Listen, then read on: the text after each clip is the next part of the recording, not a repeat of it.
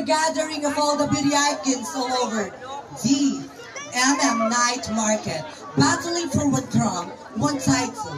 But there's the pageant begins.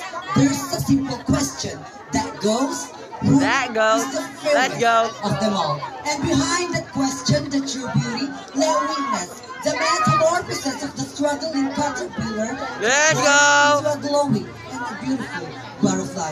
A glamorous and spectacular evening to each and everyone, especially to the board of judges, ma'am, sir, good evening. A girl who was naked in her eye is so fresh indeed, innocence, 21 years old, still not, who truly all the way last from the northern gateway to Manila, and from the hometown of our great heroes. From the home where the Kasay Festival were celebrated, municipality of Norsagaray, province of Bulacan. My name is Ayesha Monte Carlo, but this is a pageant. Ma'am, sir, board of judges, please do allow me to stand by the name one of the most sexiest and prettiest faces in the showbiz industry.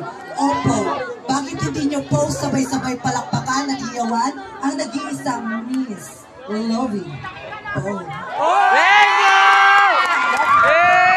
Lovie po na nag-iiwan ng isang matagang pangit pa mang isinilang kaibigan, huwag ka mabahala dahil kailanman hindi naging pamantayan ng Diyos kung anong uri estado pamumuhay na ito.